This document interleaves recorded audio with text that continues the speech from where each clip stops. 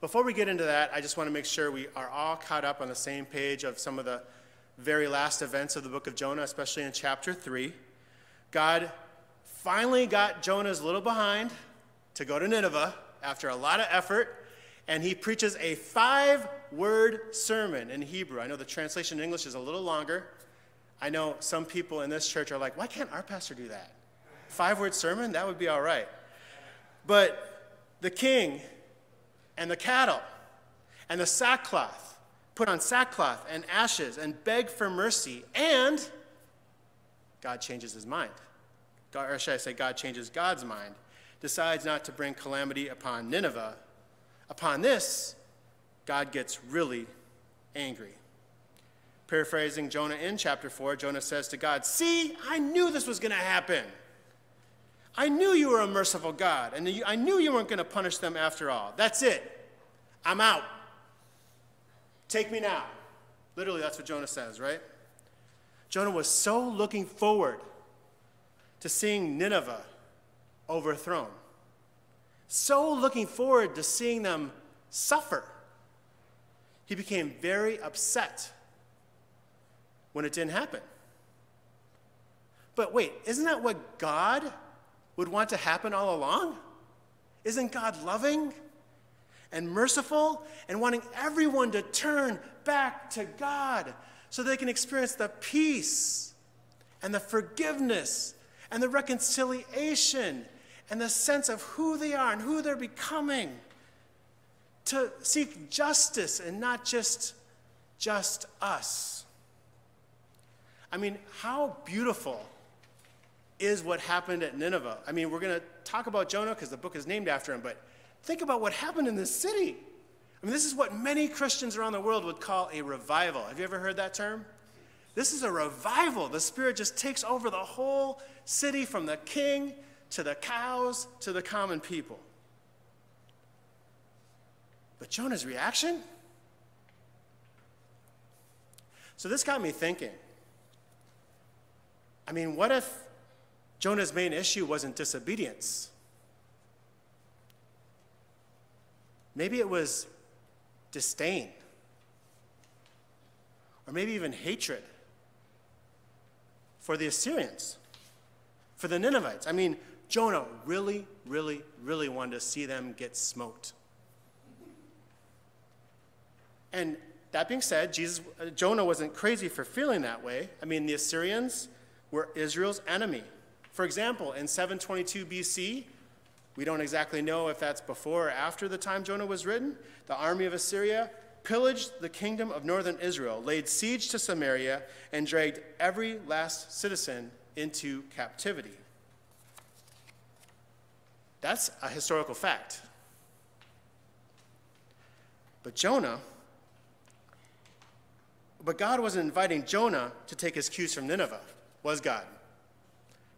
God was inviting Jonah to take his cues from God, from God's love for the people, for the animals, God's love even for the king and those in power.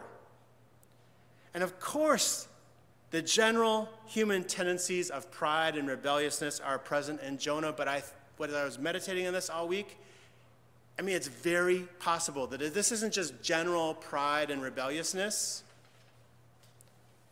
This has everything to do with how Jonah feels about the Ninevites.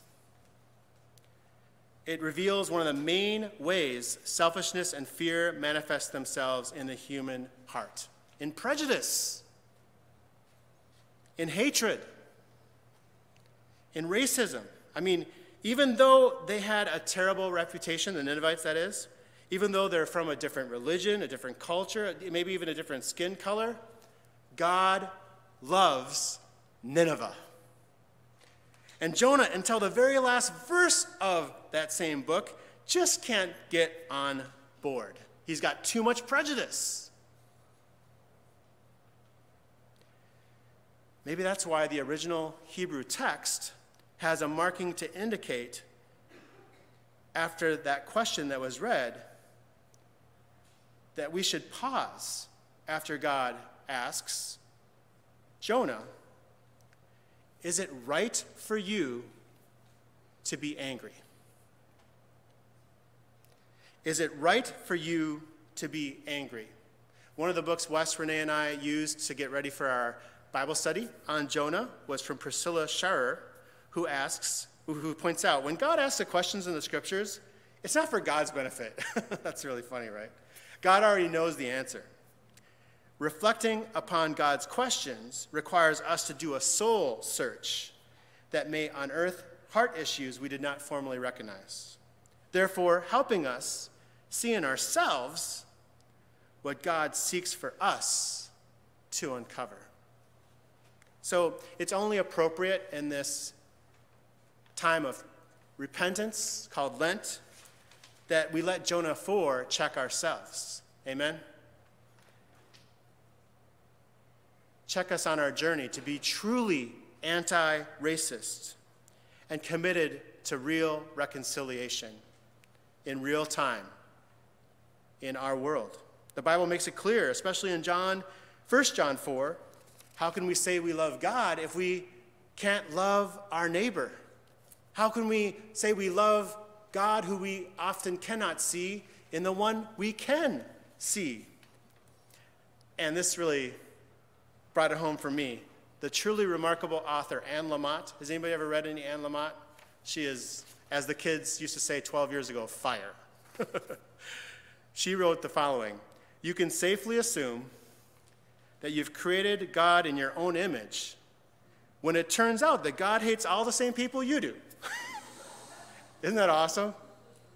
And it's so true. You can safely assume you've created God in your own image when it turns out that God hates all the same people you do. So our God is a big and loving God. God loves us, but God is not okay with our prejudice. God is not okay with the systems and structures that elevate some while crushing others. So when God asked Jonah, is it right for you to be angry? What does Jonah do? You can look at it in the bulletin if you'd like.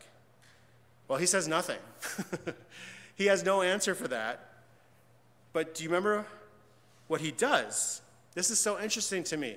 Instead of storming back to his hometown, or instead of staying in the city, I mean, if Jonah's heart was right, wouldn't he want to enjoy the transformation that's just happened in the city? Wouldn't it be awesome? But to me, he's probably thinking, based on his behavior here, I know God's not going to actually let this city off. Is God? Let's just hope I can catch God doing the right thing after all, which would mean smoking these fools. So what does Jonah do? He sets up a stakeout outside the city, and he's just going to wait and see, hoping that something really bad happens. And nothing bad happens in Nineveh. Instead, this is the funny part, right? God ordains, that's the Hebrew, in the actual Hebrew, the same word we use for ordain, a plant and a worm. First, the plant gives shade on his stakeout. And let's just review here. I mean, it's just hard to track how messed up Jonah behaves, and of course it reflects all of us and our hang-ups. A whole evil city turns to God and repents of their sin. Bad. God brings up one little plant over his head in the hot sun. That's good. But God is an appointing, anointing, calling, equipping, and empowering God. Amen? And God is not done ordaining in the book of Jonah. So God ordains the worm to attack the bush so it withers. Some would call this a parable within a parable, right? That within the symbolism of the entire book, here's an object lesson for Jonah to try to get the point. But let it be known, if God can ordain a plant and a worm, that must mean that God can ordain you and me, even if you're not up here wearing a stole. Turn to your neighbor and say, neighbor, consider yourself ordained. Share God's love. Yes. So then Jonah really feels the heat, right? Because the worm is eating away at the plant. And now he's got a second thing to be mad and upset about, right? He was mad about Nineveh, now he's mad about the plant. And again, and this is where I just can't skirt past this as a pastor, Jonah again says, it is better for me to die than to live. And I am getting to the close, but this chapter had so much in it. I'm just trying to hit the big points. So this is an important segue, though, about Jonah, because not once but twice he says, it would be better for me to die than live. It's really important to surround people who are struggling with the love, support, and resources they may need. And of course, the person at one point needs to take that step to accept the opportunities there are for therapy, for love. It's painful. All of us know people who have been going through something or have gone through something like this. Suicide thoughts. And one of my prayers for everyone who might be in that situation is to gain some perspective, right? Past their own selves, past their own situation. As it has been said, don't let your worst day be your last. And as badly as Jonah presents in this final chapter, there is actually something really good about what he is doing. It's actually something he's not doing. And it is stated so beautifully by one of the best books I've ever read. Philip Yancey, another awesome author. I know I'm just dropping all these authors today, but I needed some help on this one. Philip Yancey wrote a book, Disappointment with God. Have you ever felt disappointed? Have you ever felt even disappointed with God? I mean, I totally can't recommend this book enough. He writes, throw at God your grief, your anger, your doubt, your bitterness, your betrayal, your disappointment, so God can absorb them all. As often as not, the spiritual giants of the Bible are shown contending with God. They prefer to go away limping like Jacob rather than shut God out. In this respect, the Bible prefigures a tenet of modern psychology. You can't really deny your feelings or make them disappear, so you might as well express them. And God can deal with every human response, save one. He cannot abide the presence I sadly fall back on too many times, an attempt to ignore him or treat him as though he does not exist. Even in the midst of Jonah's struggle and our struggle, it's important to treasure the fact that God does not stop loving Jonah. God does not stop loving us. God does not stop finding ways to get our attention like God got Jonah's attention, so we can grow into a greater understanding of God's grace and love for all. And to Jonah's credit, even though he's sitting under that now withered plant, boiling in resentment, look what he's not doing. He's not running. The book ends with him just sitting there in the presence of God. And then, of course, the book ends on a cliffhanger. We're all on the edge of our seat, waiting to see what Jonah will do next, and the book just seems to end. But maybe that's because God is waiting on the edge of God's seat, waiting to see what we will do with this word that's come from God through Jonah to us. So are we going to stay in conversation with God, waiting to see what God has for us, even in the midst of pain and disappointment? Are we going to take time to listen to God and how we get to participate in God's plan, powered by a mighty love to reconcile and redeem the world? God's plan to unfurl God's love throughout history and throughout creation is so big that it's going to take everybody. Prophets, kings, big fish, Ninevites, cattle, plants, worms, and us.